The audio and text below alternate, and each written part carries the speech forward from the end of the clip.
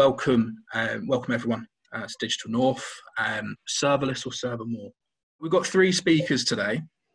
So we've got Bob Gregory from Cazoo. Bob's got best part of 20 years experience, Bob, mostly in startups. I think you spent the last 10 years or so as an architect, mostly working in event-driven architecture and microservices. I know you told me about what you like to do in your spare time, so bonsai, which is pretty cool. You like playing Go. Now, stupidly, and I don't know why I thought this, I thought he was referring to Pokemon Go. Turns out it's a highly intellectual game, which obviously I didn't know of, I wasn't aware of. But I've looked into it, looks really, really interesting. Aside from that, Bob, you're a bit of a boring middle-aged man, apparently, with kids and live out in the suburbs. Is that about right? It's pretty much true these days, yeah. Too old now for raving and whatnot. Well, look, welcome to the event, buddy. And obviously, you're going to be our first talker for the evening. So thanks for joining us. Secondly, we've got Mark Quinn. Mark, I've had the pleasure of knowing now for best part of 3 years. One of the most down-to-earth technologists that I know in Manchester. Most of your experience has been financial services, consultancy, and startups. Highly skilled in .NET, JavaScript frameworks, AWS, and you guessed it, serverless, right? So it's a shame because I can't get my presentation slides up. But I did have a little gag for him, but I'm going to have to leave it, which is really, really frustrating. So you've got away with that one, buddy. How you doing? You okay? Yeah, great, mate. Good man, good man. And then finally, but by no means least, we've got Adrian Hesketh from Infinity Works. How you doing, Adrian? How you doing? I'm all good, mate. Thank you. So Adrian started the Infinity Works Manchester office around 3 years ago now. He's got a team of over 50 engineers, currently helping businesses and companies to adopt serverless in their teams and to deliver new products and services. So I think you've got roughly 4 years experience in delivering serverless solutions, mostly AWS. And I believe today you're going to be talking about the container in the last couple of years.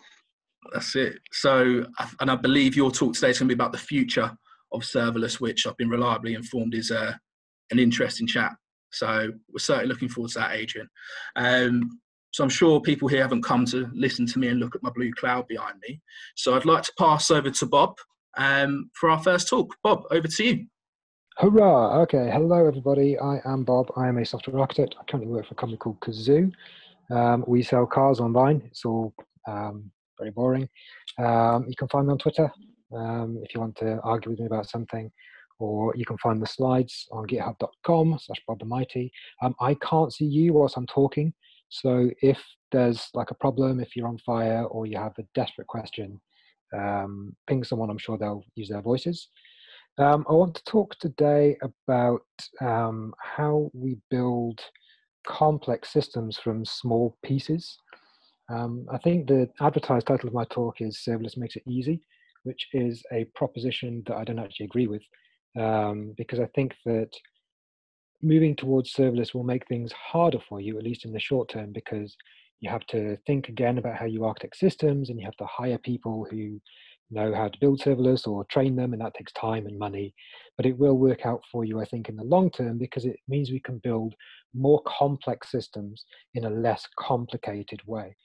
So I need to talk about what we mean by complex, because complex and complicated are often used as synonyms for each other, but I think they do have different meanings, and that the difference is important in the context of software engineering.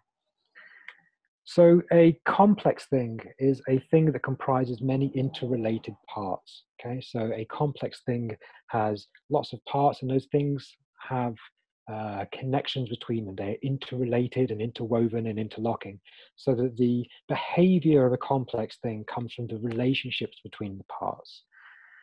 In mathematics, a complex system is one where we can't infer the behavior of that system from the surface characteristics, right? So a complex system can be something very large, like the Earth's climate, or it can be something apparently trivial, like Conway's Game of Life.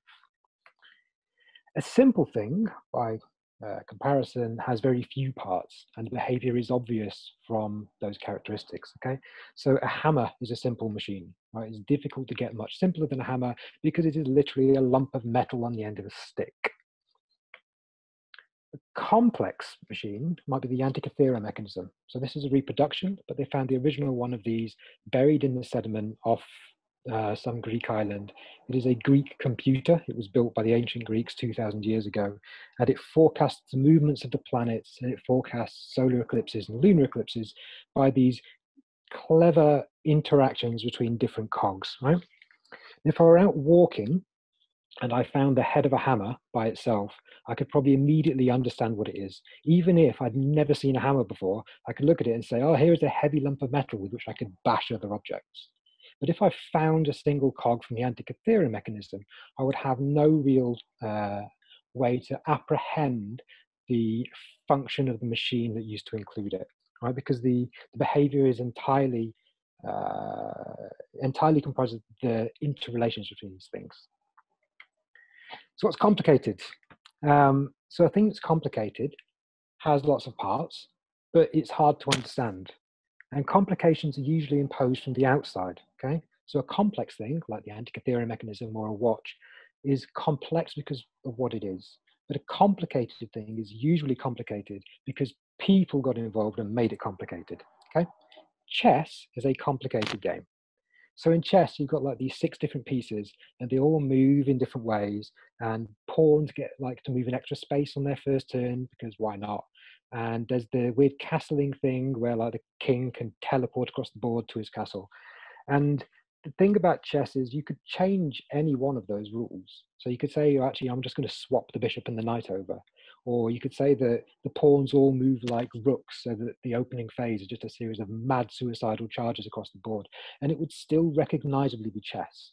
The strategy might be different, but it would still be chess. And that's because the rules of chess are arbitrary and complicated. By comparison, Go is a complex game.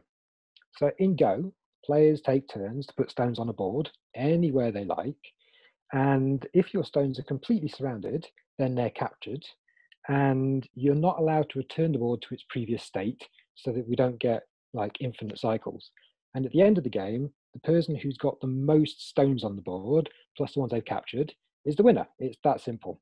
There's some finer points for anyone out there who does play Go. That's basically it. And you can't change any one of those rules without destroying the game. Okay, you can't say that stones can move around, or that you've got 3 players, or that everyone moves simultaneously, or that you can't capture, because then the game will no longer be Go. And that's the difference, right? Is that complexity is essential to what the game is, rather than arbitrary and complicated. Why am I going about complexity? So people tell us that we should try and avoid complexity, right? They say, complexity is a bad thing. We should try and make systems simple, not complex. But I've found that in my experience, that complexity has to go somewhere. So I wrote a book about this, where we talk about how to build systems that exhibit complex behavior from small parts. And at the time I wrote this, I was working with my co-author, Harry, who is wonderful. We were working together for a company called Made.com, and they make furniture online, and they sell it online. And I want to give an example of a complex thing. So when you go to Made's website and you want to buy a lamp and 2 cushions and an armchair, we have to arrange for someone to bring those to your house, and we have to charge you money for that privilege, right? And that sounds easy, but it turns out to be really complicated. And that's because shipping things is complicated, okay? So small things like spoons or forks or mugs, it's cheap to send them with the post office, with Royal Mail, but Royal Mail won't touch things like lamps or armchairs. And then for medium-sized things, you need to get someone like Parcel Force, and they'll take like lamps and they'll take forks, but they also won't take armchairs because they're too heavy and you need 2 people to lift them. And some medium-sized things like curtain rails are really long and skinny, so Parcel Force won't touch those at all, but they can't really go with the 2-man company either, so you need a different courier. And then you've got the whole complication of like, this one can go out on Monday and this one can go out Thursday, and it's all really complicated and horrible, and you can't solve this problem with a hammer. Okay, this is not a problem that is amenable to hammering. You need an Antikythera mechanism. And when I first started at Made.com, there was a guy who worked there. We'll call him Paul because that was his name. And Paul's job was every day he would look at a spreadsheet that contained all the things that customers had bought, and he would try and solve this logic puzzle, right? He would apply his powers of reasoning and his experience to figure out how many trucks do we need to order from Royal Mail and from DHL and from Parcel Force and from the two-man delivery company in order to deliver all of this stuff. That was his job.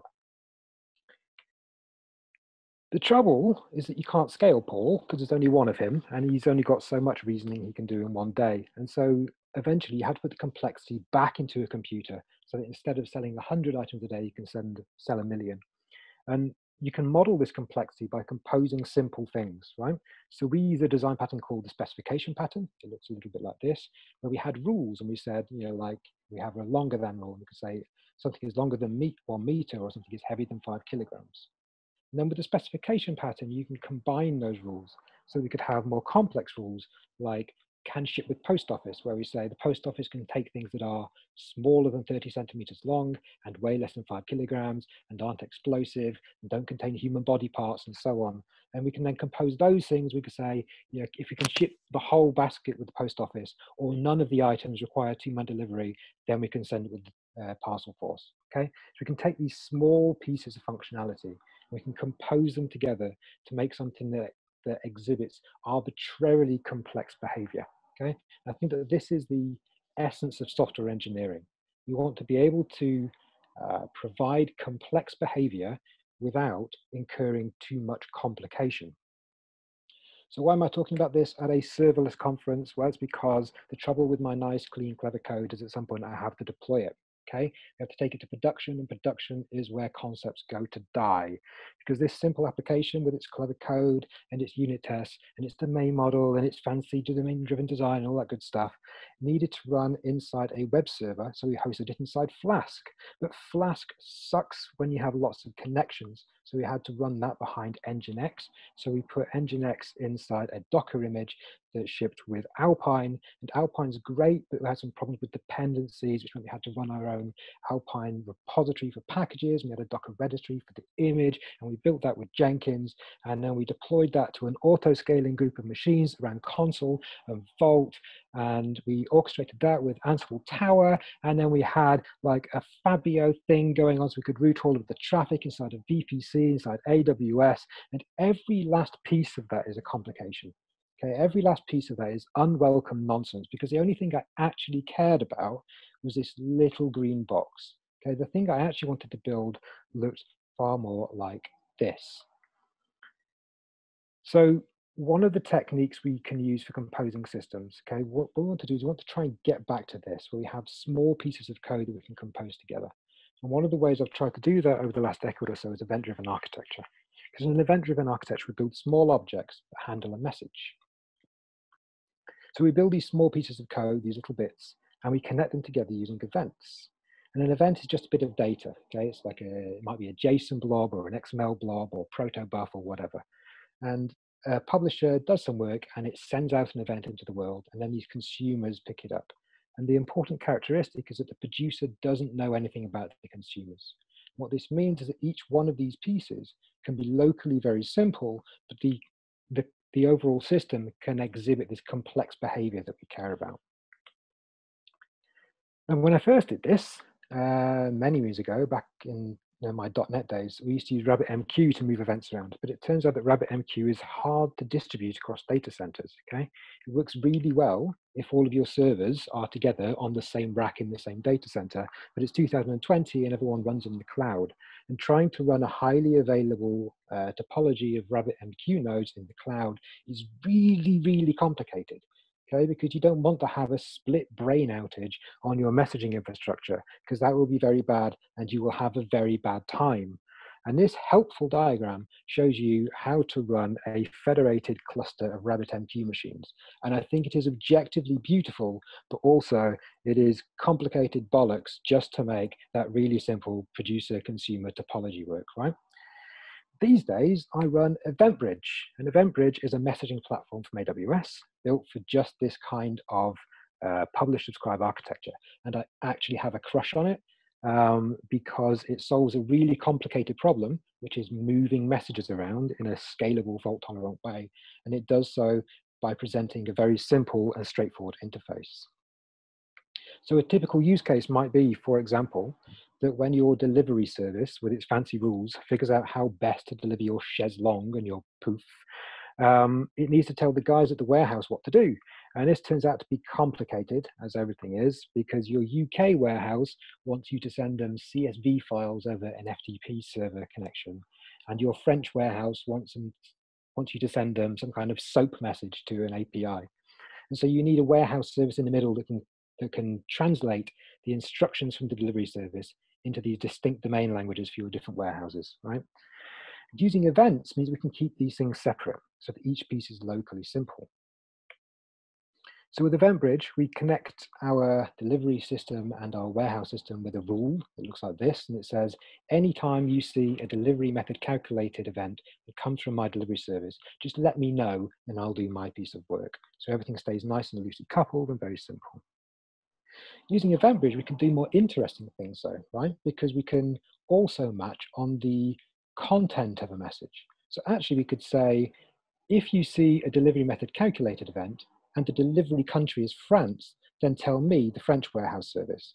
And now my UK warehouse service just knows about CSV and FTP. My French warehouse service just knows about XML and SSL. My delivery system doesn't know about either of those things. Now all of these pieces are individually very small and simple, but the overall complex behavior is observed in the system. And EventBridge supports scheduled events, right? So I can use it to trigger an event every day or every 5 minutes. And I see teams quite regularly that deploy an entire server or even like a cluster of servers just to do cron. Nowadays, I don't have to care about any of that because I can just treat cron as a thing that is ambiently available to me serverlessly. So I can just take my little green box of code that I care about and run it on a schedule and not have to care about any infrastructure at all. So one more example, and I'm done rambling about complexity.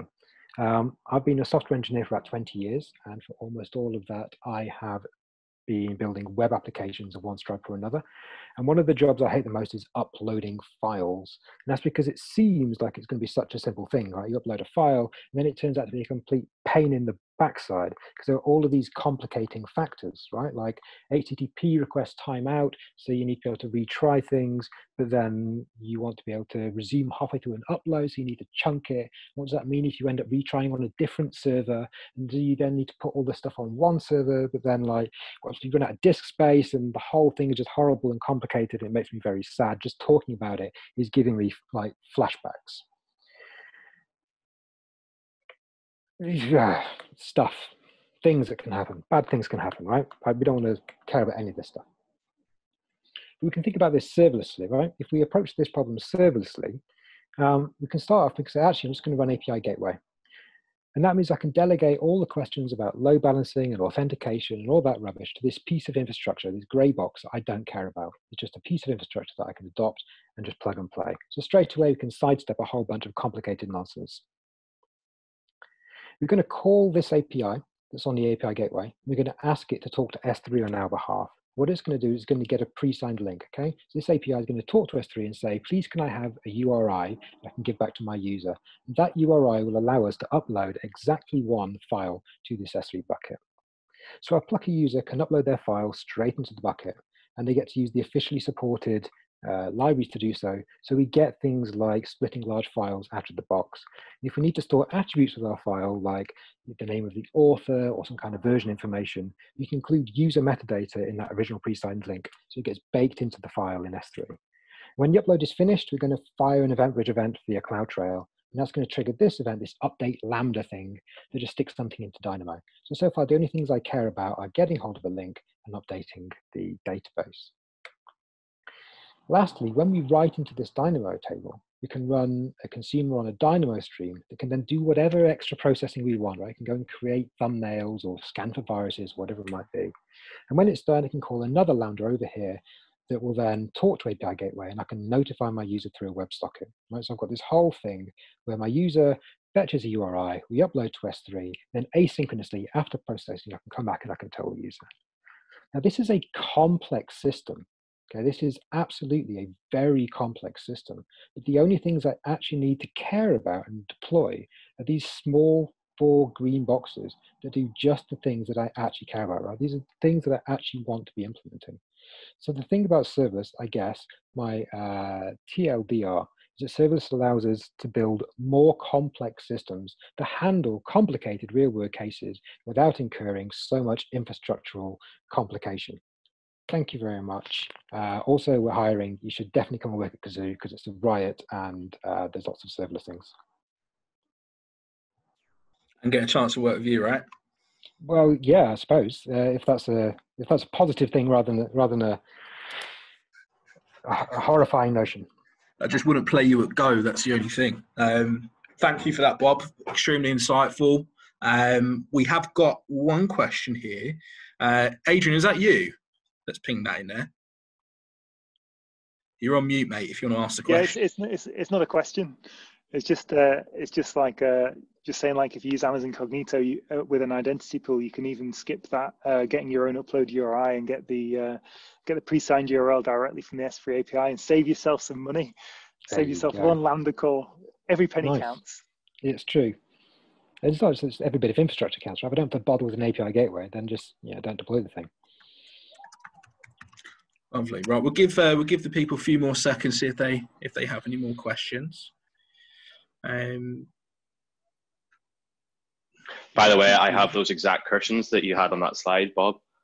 Nice. The orange cushions that were on your slide from made.com. It's quite weird. Lovely. Okay. All right, Bob. I don't think we've got any more questions coming through, mate, but I'm sure there'll be some towards the end. So yeah, thank you for that. Mark, should we move on to you, buddy? Let's do it. Over to you. Let me share my screen. This one. Oh God. You having tech problems as well? Well, I haven't used. You will not be able to record the kind of screen there. You're gonna have to leave the call and come back, aren't you? Is that a thing? Yeah, I haven't used Zoom on my Mac yet. Yeah, the first time you use it with the new Mac OS, you've got to give it permission. So the first time you try and do it, oh no, I can see. Is it working? Yeah. Oh, we got it. You are in. We can see it. Awesome. Right. Okay. So Mojo's journey to serverless, pretty obvious what I'm going to speak about. This is pretty much a real world example of a business that was very much orientated around servers. All of their code was hosted on actual physical servers that they had to worry about and care about, and sort of a journey to getting away from that and becoming mostly serverless. Not entirely, but I'll sort of get onto that in a bit. So yeah, Mojo, I mean, who are we? We are an online digital mortgage broker. I suppose we're trying to change a very unchanged industry. Mortgage industry hasn't changed really for about 50 years, and it needs to be brought into the 21st century, and that's very much what we're about. We are apparently the best mortgage broker because they give out awards for that sort of thing these days. So yeah, we're not hiring at the moment, but we will be quite soon. So yeah, keep your eyes open.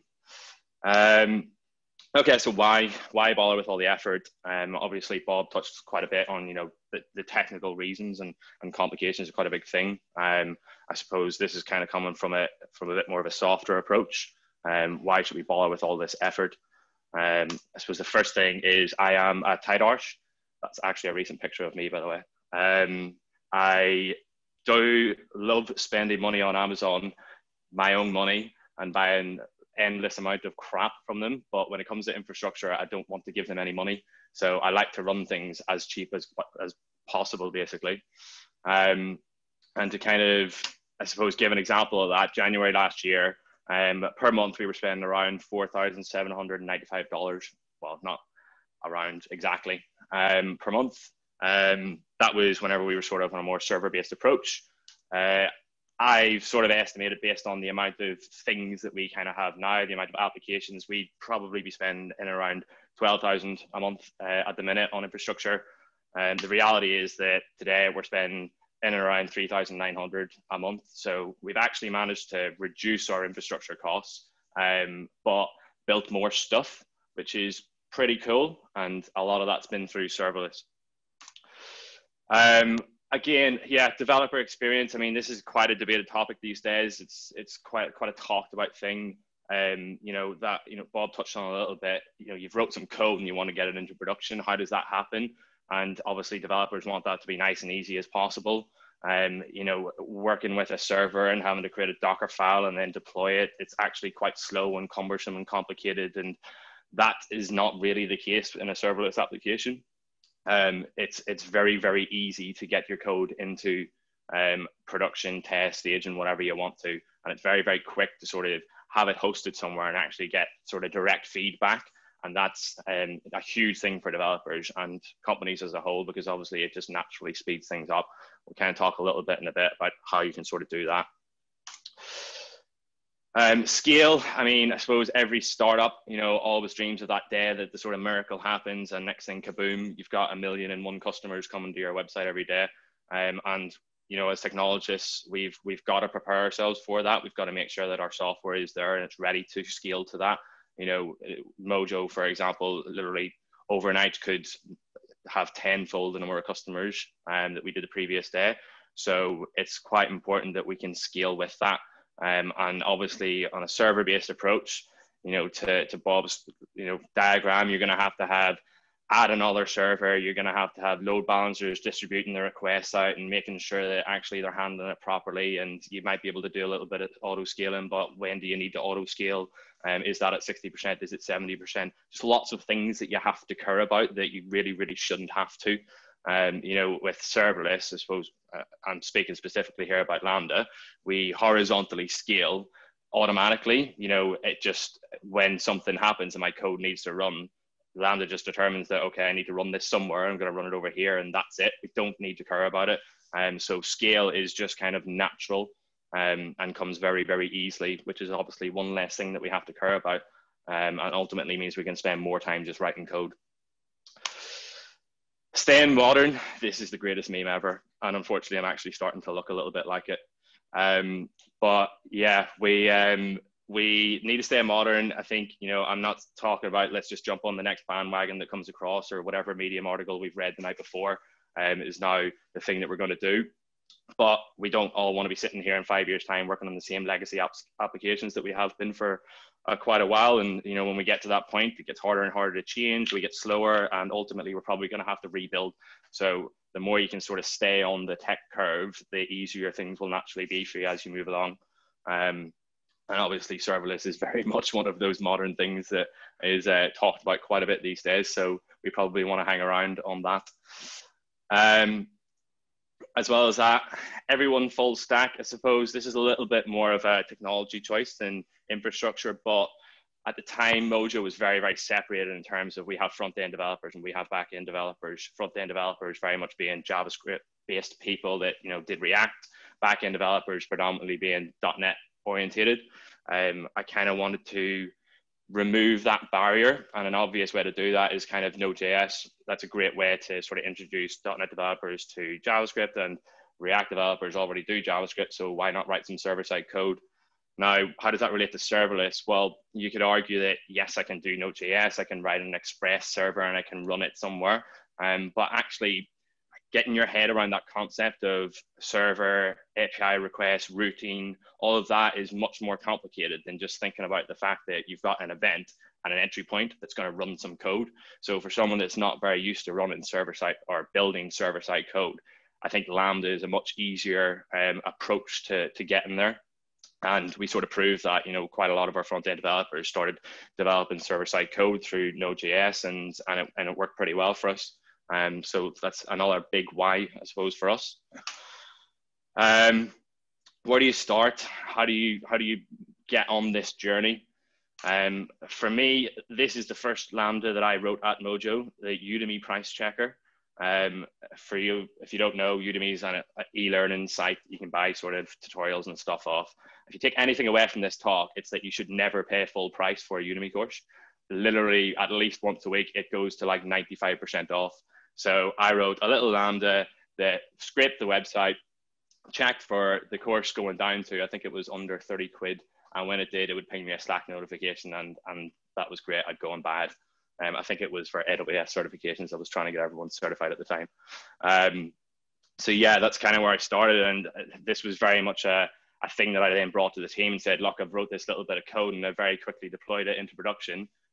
So that's, I'm assuming there's a chat going on. Anyway, that's kind of how I sort of introduced the team to the concept.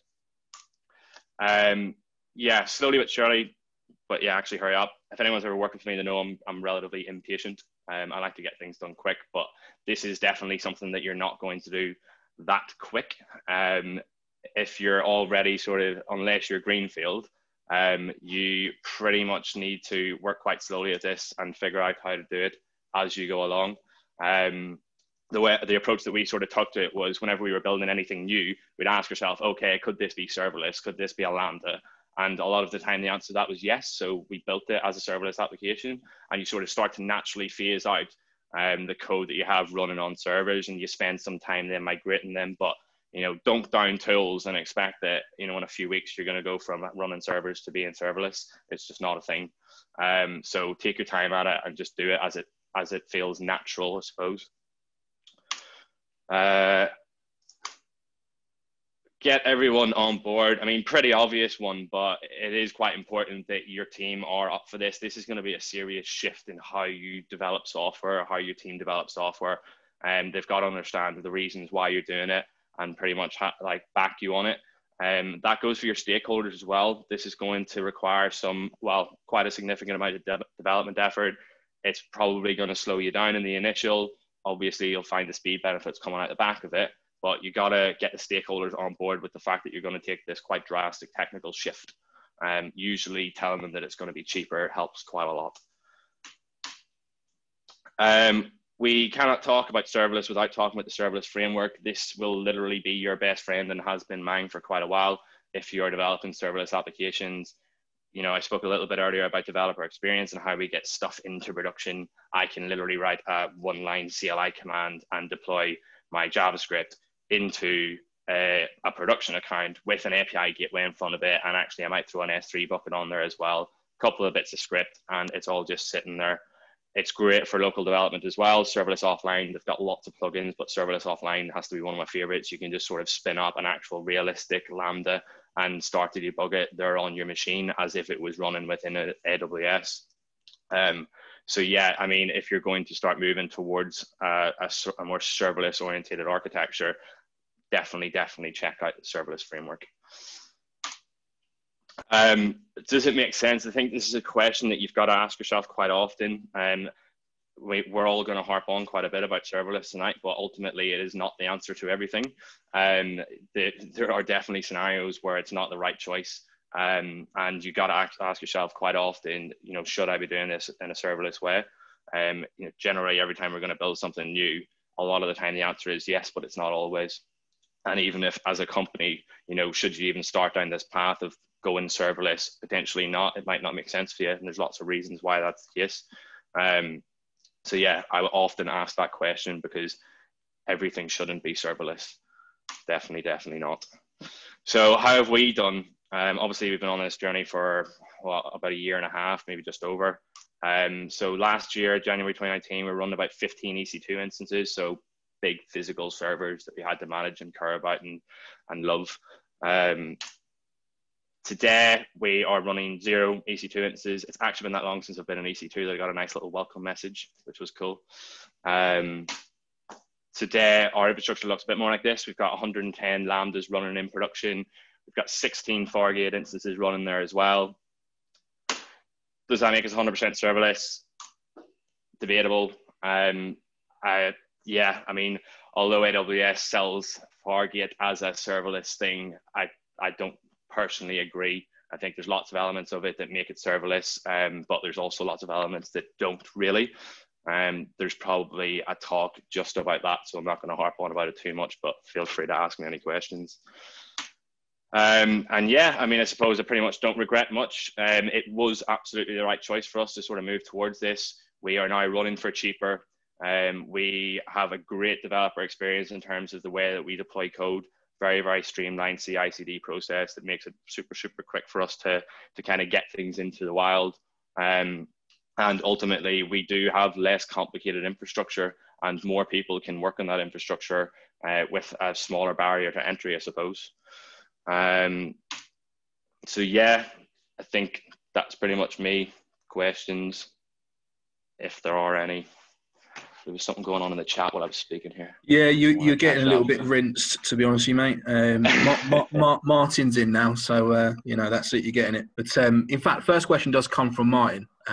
Obviously, you've made us all aware about your thoughts on costs, right? So, Martin's question is: how do you stop the costs spiraling out of control when non-transactional code is written in infrastructure that is charged by consumption? How are you trying? It's very, very hard to spend more on Lambda than on actually having a physical server. Very, very, very hard. You would literally have to be running it quite constantly and have a lot of them running at the same time. So when I spoke earlier about, this might not be the answer to everything, that's probably one of the times that it might not make sense, because there is probably a scenario where cost will actually be greater on a serverless application than on a server. I would argue that it's not very often, but there will be those scenarios. That's probably one of the times that you maybe shouldn't actually go with a serverless application. Okay. Ryan's asked a question. I don't know if you can see that. What are some of the things that you try to determine when deciding serverless versus not serverless? I think what I've just said is probably quite a key one. Speed's obviously one as well. Lambdas do come along with cold start times and stuff like that. Obviously, there are ways to get around that. But if you need super performant applications that, you're not willing to have an extra 600 milliseconds or whatever it is on a cold start time, probably not the right idea. Technology choice as well. There are certain technologies that, you can't use on Lambda, but there's also certain ones that don't work as well. For example, if you're using Java, it doesn't work very nicely with Lambda. It does work quite well, but cold start times are a big implication. Similar with .NET, although it's better these days.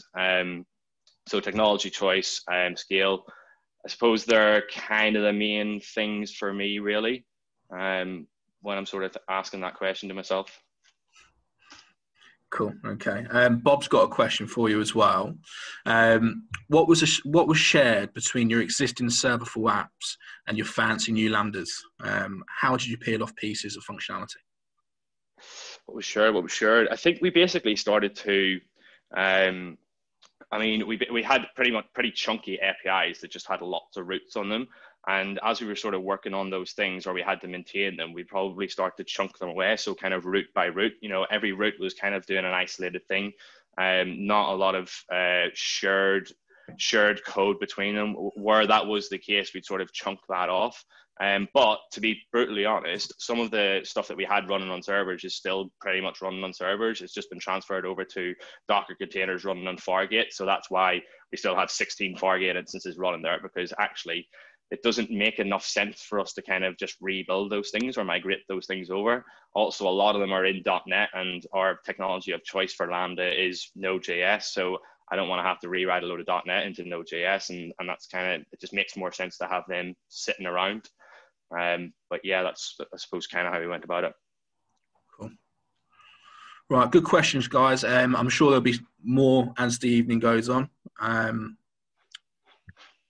think we just got another one here from Martin. It's not really a question. That's cool. Right, thank you very much for that, Mark. Appreciate that, mate. Good as always. Adrian, what's in your crystal ball, mate? Tell us about the future of serverless. Over to you.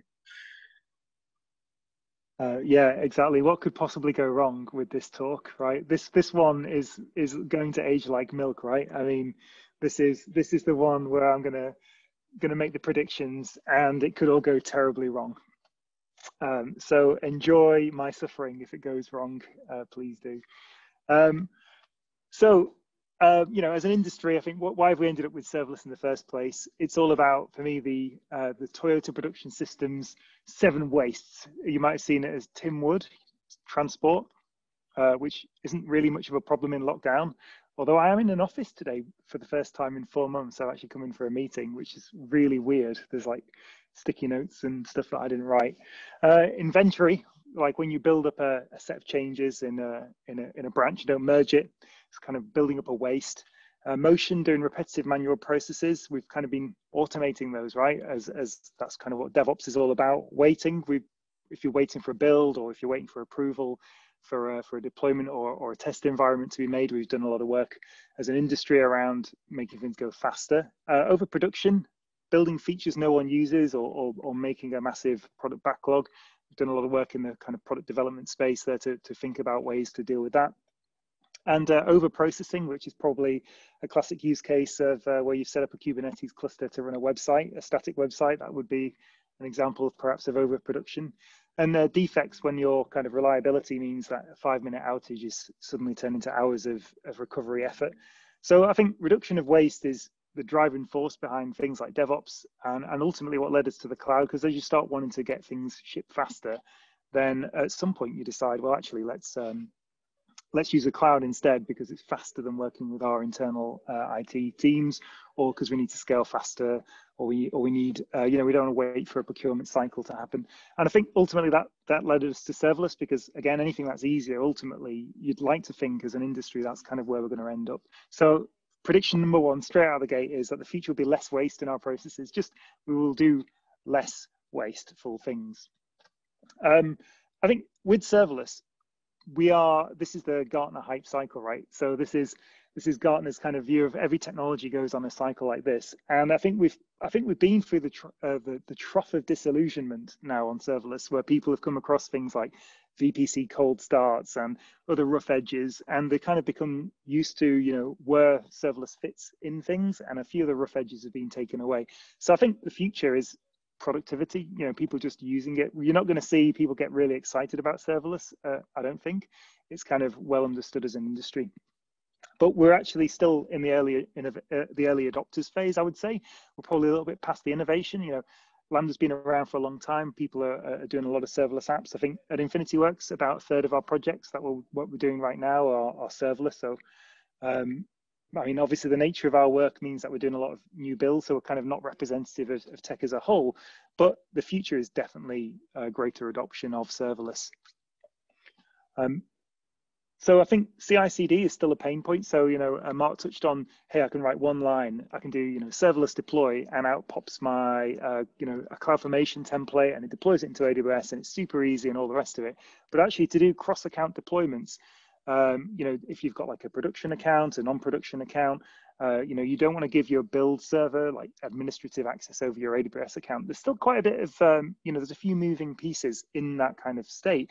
So the kind of new movers in the serverless world, like Netlify, although Netlify's been around for a while, has got really great CI/CD from the get-go. You kind of start from CI/CD and then you build from that point on, and I think that's kind of more of the future. You can see that in AWS's new command line interface for ECS, the Docker stuff in AWS called a Copilot, and that creates a CI/CD pipeline for you as part of the setup.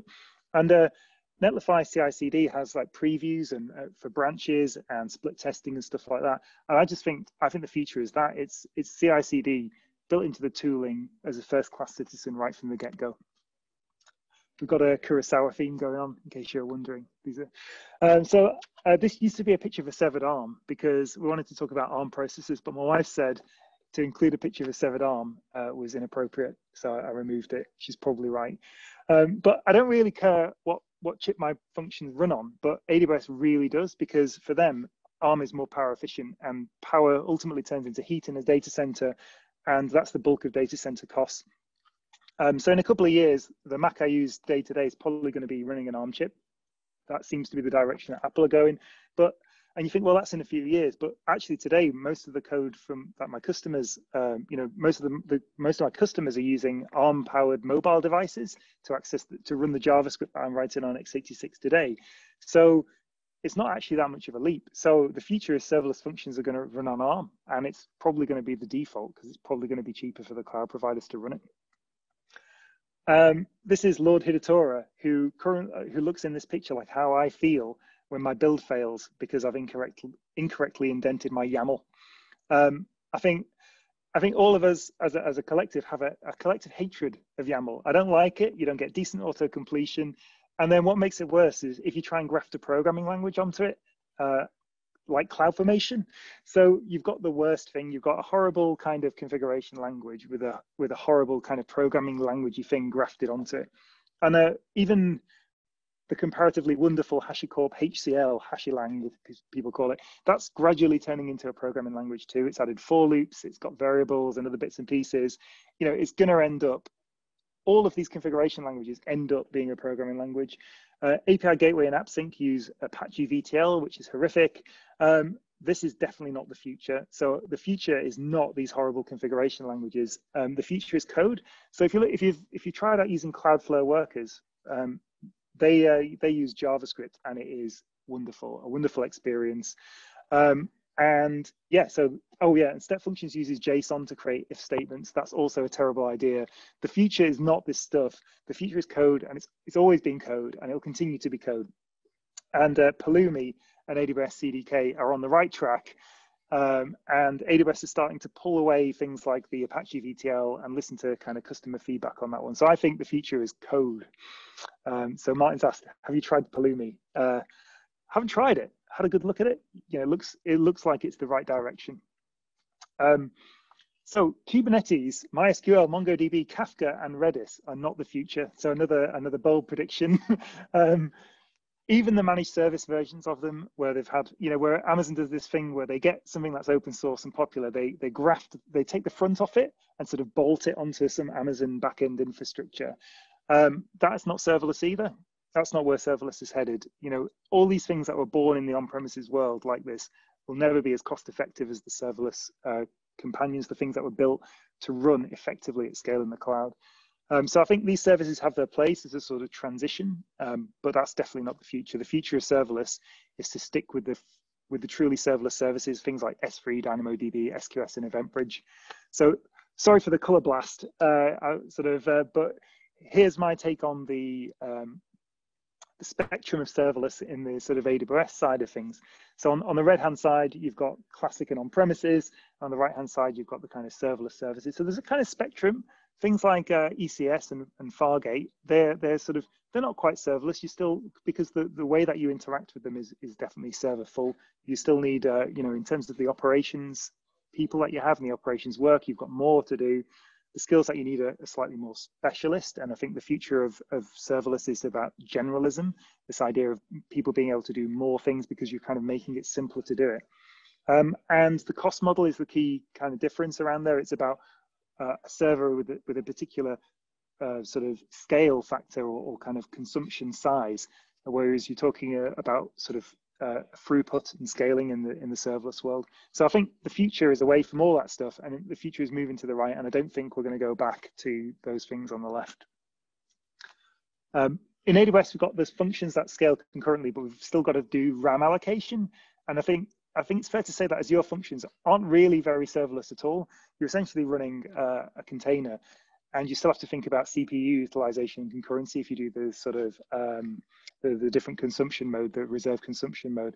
I don't think that's cool. I think surely you should just be able to set a limit, and the cloud provider should work it out, an absolute limit, and they'll do the rest, right? And so I think the future is that cloud providers will just scale that stuff for us, and we don't even have to think about RAM allocation, the other things. I think all those limits are going to go. Okay. I think in a few years, Kubernetes will be about as appealing as Oracle WebLogic is today. I think we'll wonder why we thought it was a good idea to run such a complex set of stuff.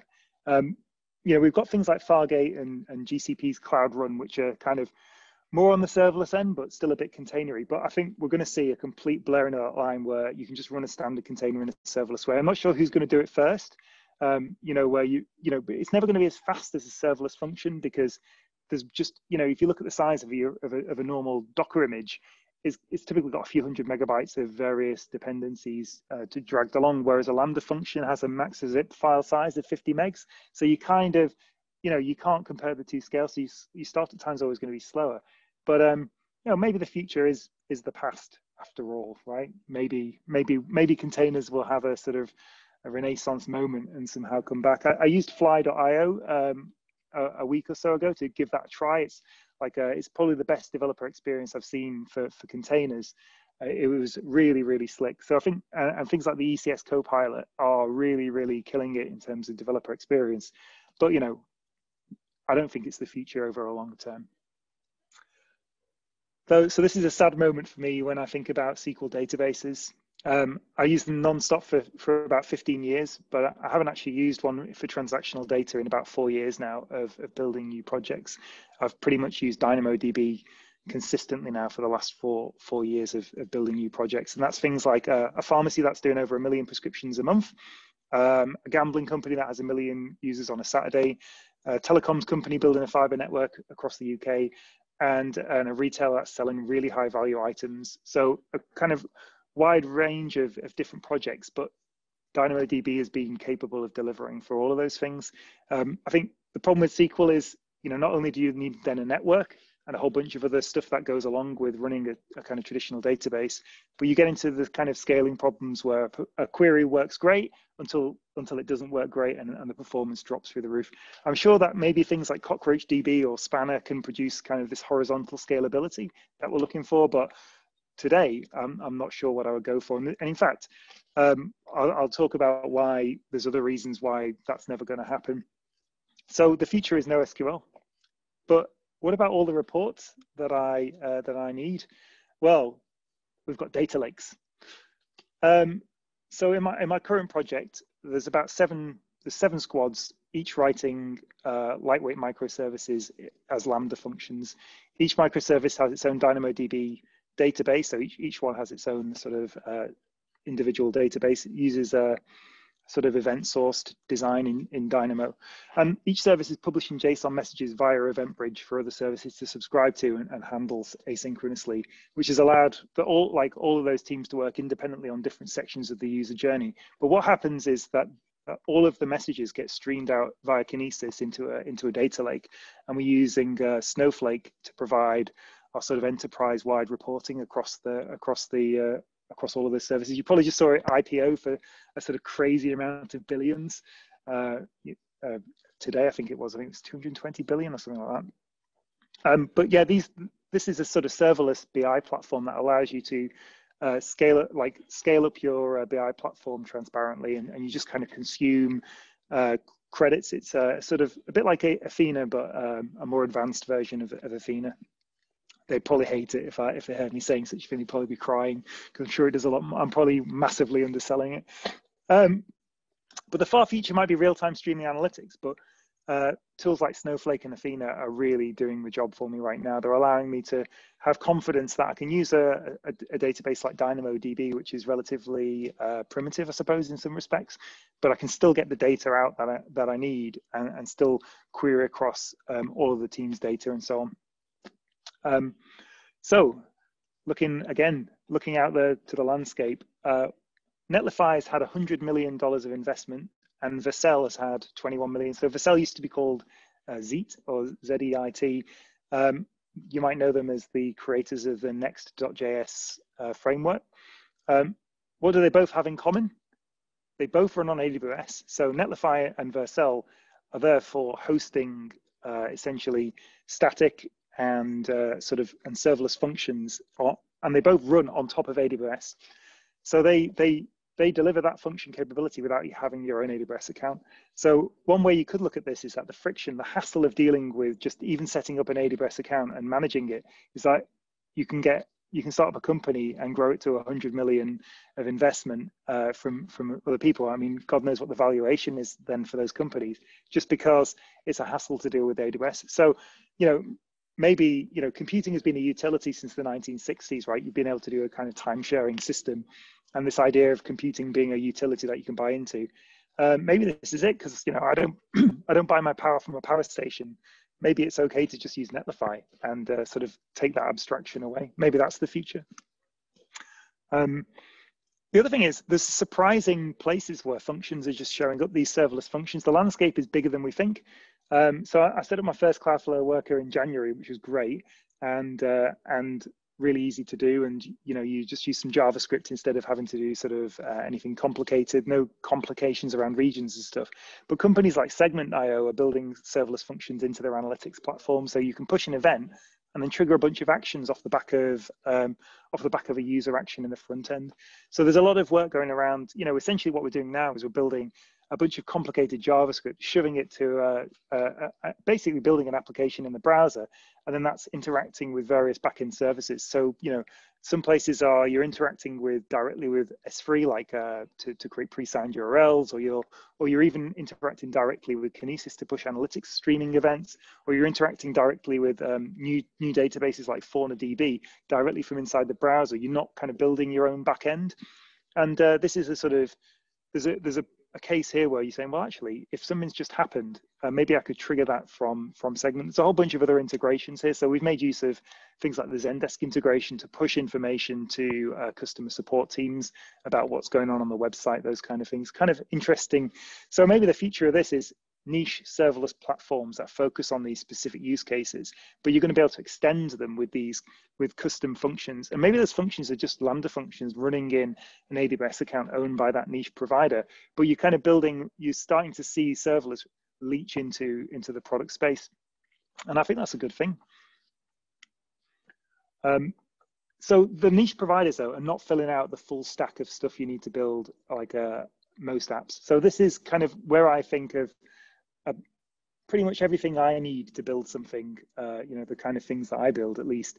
You need some kind of gateway for doing HTTP. You need some kind of function, some kind of code, something that runs in response to an event, some kind of tabular storage system, a blob storage thing, a QE thing, and perhaps a stream. Maybe you've got one thing that can do both a queue and a stream, some kind of thing for doing workflows and a data lake kind of thing. And I think that's most of what I need to build a lot of kind of business to consumer experiences or B2B integration work.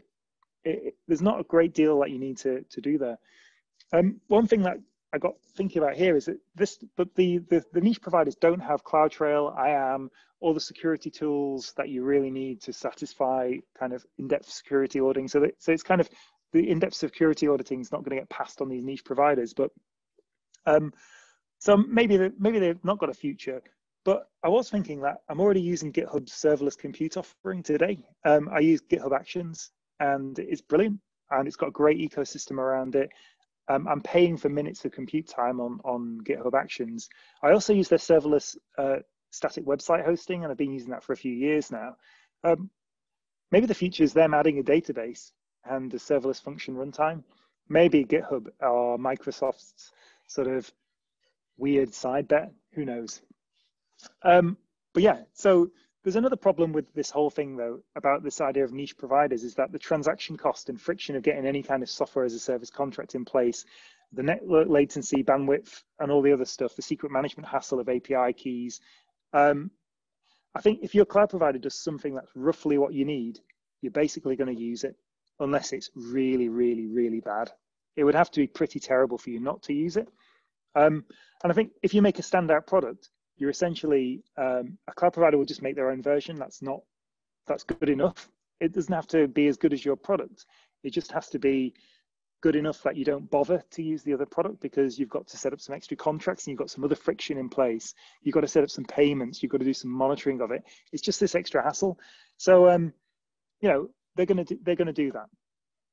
And I think my take on this is that if you select a cloud vendor and then try and be cloud agnostic on it, it's like buying a house, parking a camper van outside, and then, you know, eventually you're going to go in and use the toilet.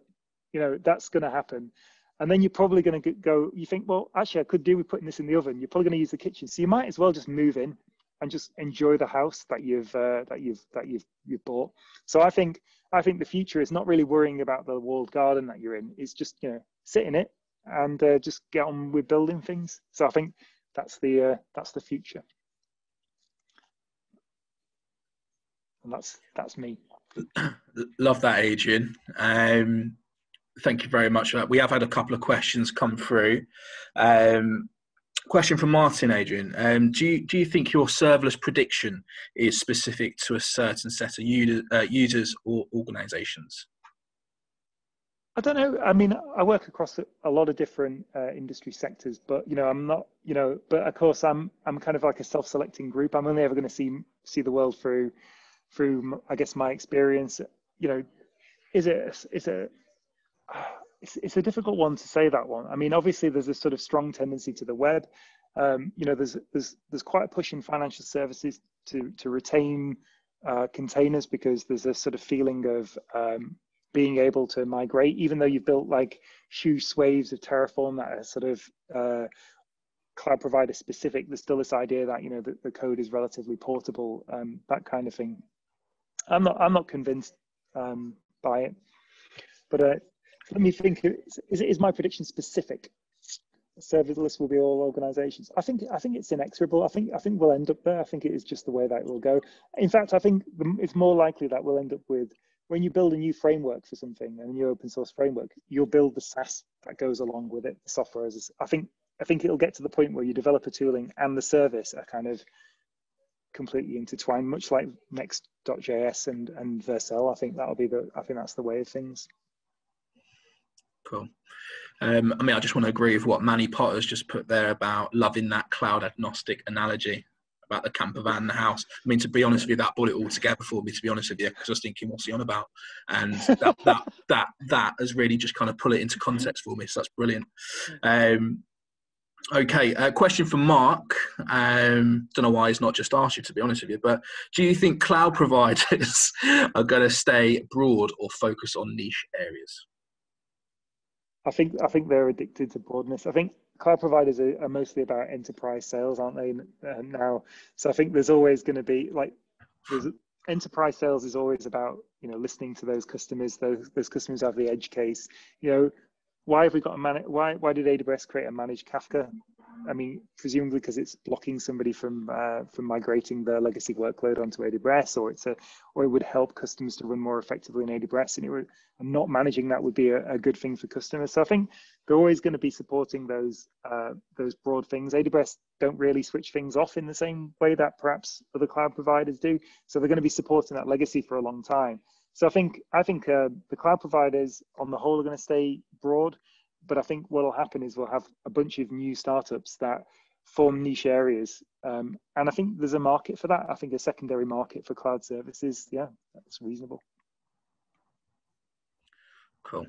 Right, Adrian, I really, really appreciate that. Thank you. I know that's extremely insightful. Now, when we typically do the more physical events, what we like to do is kind of bring the three speakers together and just basically let the attendees abuse you and ask you loads of questions. Now that's going to be a little bit difficult given the situation. But if there is any more questions, obviously Bob went first, and you know, I get it, people a bit nervous. Mark went second. So if there is any more questions for the group, you're all very, very respectful people. You've kept yourselves on mute. I open up to all of you to kind of ask your questions. Martin, you look raring to go. Look at that smirk. He always is. Of course he is. I don't think he knows he's on mute. This is brilliant. I'll tell you what, actually, we've just had a question come in from Hiran. What's your favourite serverless service? So we'll go to Bob first with that. It's a tough one. I've got 3, which is a cop-out, isn't it? I think in terms of simplicity, S3 is hard to beat. I think it's great. I think Dynamo is an incredible bit of engineering. I like Dynamo an awful lot. I actually think that EventBridge is probably the most important serverless service since Lambda, because obviously I come from this kind of event-driven architecture background. I think that event-driven architecture helps you to build more interesting systems, and EventBridge is an enabler of that in a way that kind of SQS or SNS wasn't. Mark? Yeah, I've got a love-hate thing with EventBridge. So like I'm using it, and you know it's great, but you don't get a lot of control over the retry behavior. So it's kind of, it retries with exponential backoff for up to 24 hours. But if you plugged it into a Lambda, you actually only get 3 attempts. If your Lambda crashes 3 times, then it doesn't retry it. So there's a couple of kind of rough edges on the EventBridge to Lambda integration that I think could be tidied up. So, but yeah, it's a great service. I think I'm going to go with Lambda. It's just, you know, it's just great. Like the ability to just run code thousands, you know, across thousands of servers, you know, really cheaply. I think it's great. I think it's a brilliant idea. Yep. I think probably step functions for me. I think the ability to sort of really quickly and easily build workflows, which historically has just been an absolute nightmare to do. In an entirely serverless way is just a great thing. Obviously, that encompasses Lambda, which is, you know, a brilliant little tool. But yeah, right now, step functions, I'm using it quite a bit these days. So gotta go with that. But surely you hate the step functions language. Yeah, I mean, it's not the nicest thing to put together, but what it actually does when it comes out of the box is pretty neat. Yeah, I think it'd be great to see a DSL for that, a domain-specific language for that. Or, you know, could you not just compile your JavaScript into TypeScript, into States language? You have a sort of subset of JavaScript. That would be awesome. Mm. Yeah. The amount of problems we had doing that, the serverless step function thing for my last place was, as I'm sure your people will attest to, Adrian, that was an absolute nightmare trying to get that working in CloudFormation.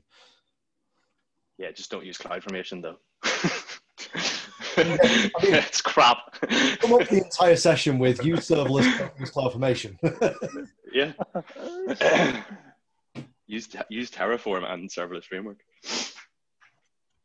One of the big things we tried to get out of Digital North, although it's all about talking about technology, you know, sharing war stories, showing each other your battle scars, it's also about learning.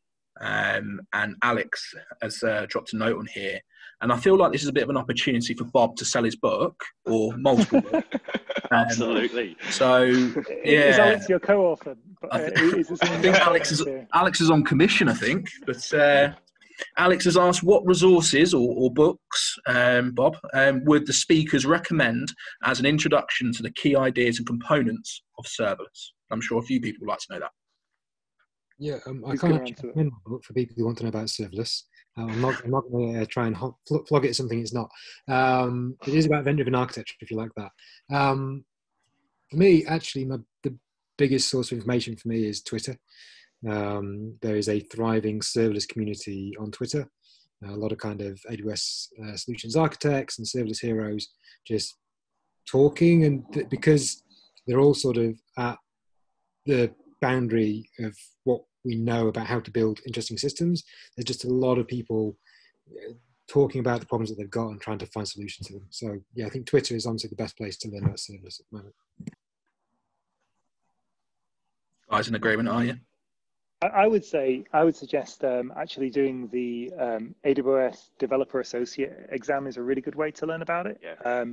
Because if you do the AWS sort of solutions architect kind of track, that takes you into a lot of sort of enterprise stuff around, you know, how to deal with Oracle and how to do you know, VPNs and all that kind of stuff.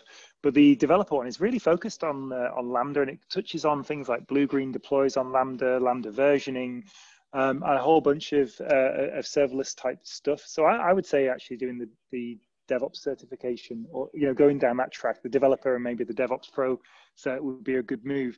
I think the other thing is serverless changes really, really fast. So, I mean, you know, you've got to remember AWS is releasing what they famously sort of do like 2,000 product updates a year, and have done for the last 2 years. So kind of what you knew about serverless a few years ago is probably wrong. So it's really hard to sort of print a book about it, I think. You in agreement, Mark? Yeah, I think that's a great shout, actually. A certification is a great way to really just get an overarching idea of the concept. Don't pay full price for the tutorial on Udemy, though. What's that, sorry? What's your affiliate code for Udemy? I should really have one, shouldn't I? Yeah, I mean, honestly, I get a lot of value out of Medium these days. It's learned me quite well, and love it or hate it, I get quite a lot of targeted articles every morning to wake up to, and they're generally around serverless, because I spend a lot of time reading about it. So, you know, to Adrian's point of everything you read 2 years ago is probably out of date. If you can keep up to date with sort of articles that are going on around that ecosystem, yeah, Medium for me is a great one, really. Good stuff. All right. Thank you, Mark. Well, look, I think it's probably time just to kind of round this off. What I'd say is after this, I would invite the three speakers to maybe kind of hang around, and maybe the guys that are still hanging about to ask some more questions. But I think as far as I'm concerned, I'd just like to thank the three of you on behalf of Digital North and the attendees for for being here this evening, taking your own time out your day. So thank you, Bob. Thank you, Mark. Thank you, Adrian. Obviously, thank you to the attendees. You've all been extremely respectful with your microphones on mute. So greatly appreciated. As a part of our kind of progression with Digital North, feedback is so important. You know, we want to put on good events, get good content, get good speakers involved. And like I say, you know, we want to cultivate this environment that enables people to learn, right? That's ultimately the most important thing. So thank you again to everyone. I'm going to stop the recording now.